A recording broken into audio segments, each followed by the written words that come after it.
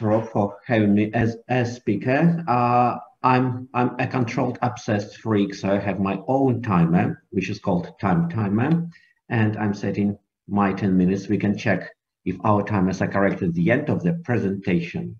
So, my name is Dmitry, and I work for the Dmitry Nikitin School, and we teach kids, we teach teenagers, we teach adults. And at the Dmitry Nikitin School, we started an interesting practice of running retrospective sessions with our little students, with our teen students, and with our adult students as well. So, what is a retrospective session? A retrospective session is a kind of a in-depth feedback session which we run 4 times per year in every group with all students. So, as you know, there are some levels of mindset and levels of leadership, where at the basic level of mindset and leadership, you can follow clear instructions. And unfortunately, in Russia, when we have kids from secondary schools, they are very well trained to follow instructions, but they can't give productive feedback. So the next stage of leadership and the next stage of mindset is a stage where our students can give productive feedback, by which I mean green feedback, positive feedback, and red feedback, kind of constructive, sometimes negative feedback.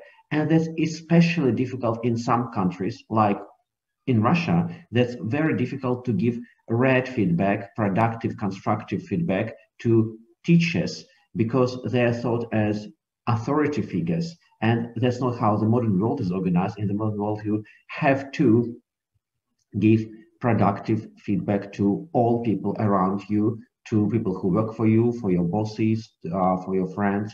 That's how the world is organized, we believe, at the Dmitry Nikitin School, which can move you to the next level of leadership, when you can work in teams on given tasks, and the highest level, you can formulate your own tasks, your own plans.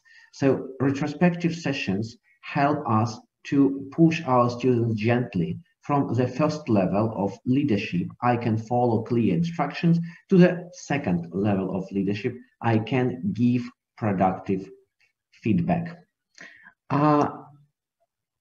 Retrospective sessions are run for 90 minutes, so it's a whole lesson.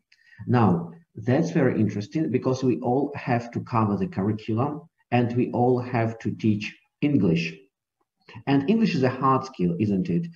Listening, writing, reading, speaking, all the skills can be trained. However, we believe in the 21st century competencies, and beyond the language skills, which we may want to train at our ELT classes. And retrospective sessions, that we do not look at them as at a waste of time. We look at them as a quite productive tool, which can help us to change the curriculum and to fit it better to the students' needs, and to create a more productive environment, which will then lead to a more productive language teaching. So at the beginning of retrospective session, which we run 4 times per year, 90 minutes each, we remind simple rules.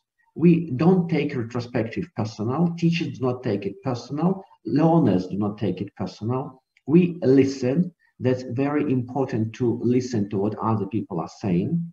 And everyone's voice is important to us. Everyone should have a voice during a retrospective session, and it's discussed for 90 minutes. The 4 retrospective questions are discussed in a formal way for 90 minutes. And we focus, together with kids, sometimes together with teenagers, we focus on improvement.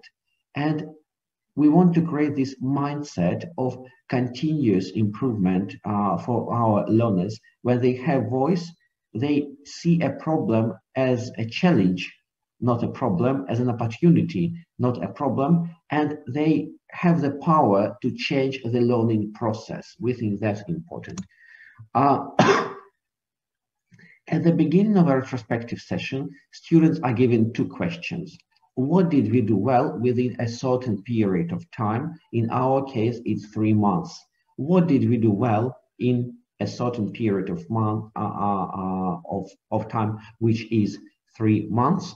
And what can we do better? What can we do better next time? And first, students answer the questions individually. Then they share it in groups of 4. And then they put it on an online board, on a mirror board, and then everybody reads it. And we discuss the questions. We openly discuss the questions. And a teacher is present. And a retrospective session is run by a different person, not a teacher who comes to a class, but a teacher is present. And the teacher is part of the team and gives her answers as well. And then when the answers, what did we do really well, what could have been done better, are discussed, we move to the next block. We ask kids a question based on what you've just heard. What ideas did you get? What ideas of improving the process did you get? And what are our action points? What are we really going to do later on to change our school to be a better place? Now, I think that's very important because at the end of every retrospective session, an action plan is created. And when the action plan is created, we as school managers and we as English teachers have to follow it. If a plan has been agreed, we have to follow it, otherwise, and make real changes which are visible for our learners. Otherwise, retrospective sessions are going to be a waste of time. There is a variation of a retrospective session. So option 1, you can ask 2 questions first. What went well? What could have been done better within a certain period of time? You choose your period of time. It can be 2 weeks, a month, even a year. And then you create an action plan. The second option of running a retrospective session is draw a map of the past 2 months or the past 3 months, and on a map draw, on a timeline draw what went well and what didn't go that well as we've been wanting to, and then discuss it openly, and then finish with an action plan as well.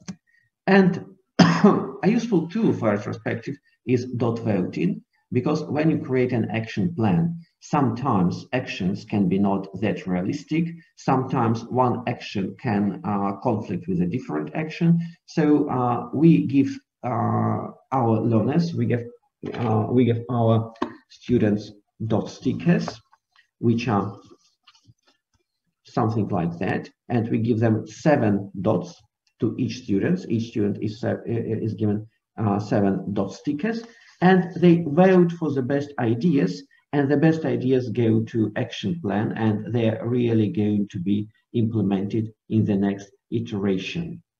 So that's very difficult.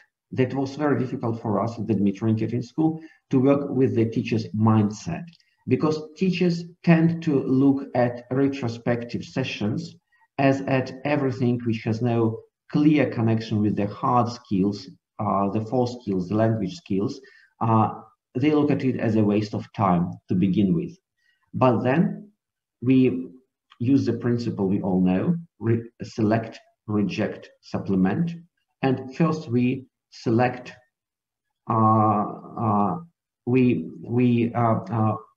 first we choose to cover the curriculum, and we reject all activities like retrospective sessions, feedback sessions, and we want to supplement our curriculum with more grammar and vocabulary. I think it's kind of the basic teaching mindset. And then with experience and with creating more effective learning environments, we move to a different teacher's mindset when we use when our choice is to cover curriculum, but we also add more soft skills to our curriculum, because we understand that running a retrospective session and working on a soft skill of feedback, for example, giving and receiving feedback, can improve the teaching process and can make the formation of hard skills, which are the language skills, more effective.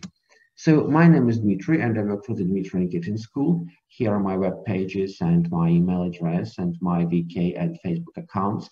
I'm open to any kind of cooperation, and that was a pleasure for me to share my experience of running retrospective sessions, because I think it's a unique experience of an open dialogue of a teacher, a student, and a school manager. Thank you.